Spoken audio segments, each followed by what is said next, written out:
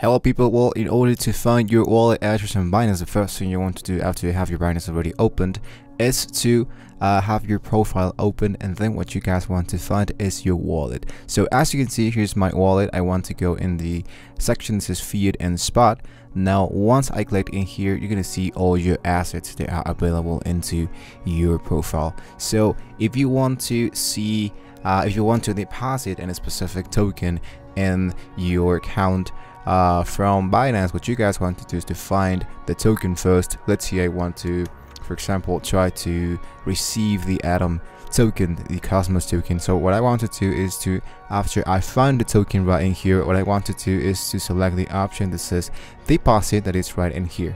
So as you can see, it's going to be popping up a new window where I have to select the coin again, and then I'm going to use the network called Atom Cosmos. So it's going to be generating me a new address and obviously a QR code if you want to use a QR code, and a memo with the QR code as well.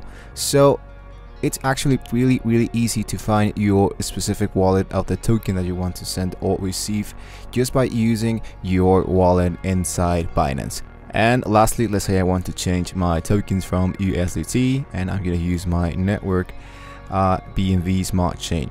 And lastly guys, before I finish the video, I strongly recommend you guys to use exactly the same network just before you send or receive a token between your tokens, between your cryptocurrencies and your wallet, because if you're not using the same network, you might be losing your money. So if I'm using the BNB Smart Chain network into my Binance, you must use the same network into the wallet that you're going to be sending or receiving the token. So don't forget to like and subscribe to the channel guys if you want to see more about Binance. Thank you for watching the video, and I'll see you guys on the next one.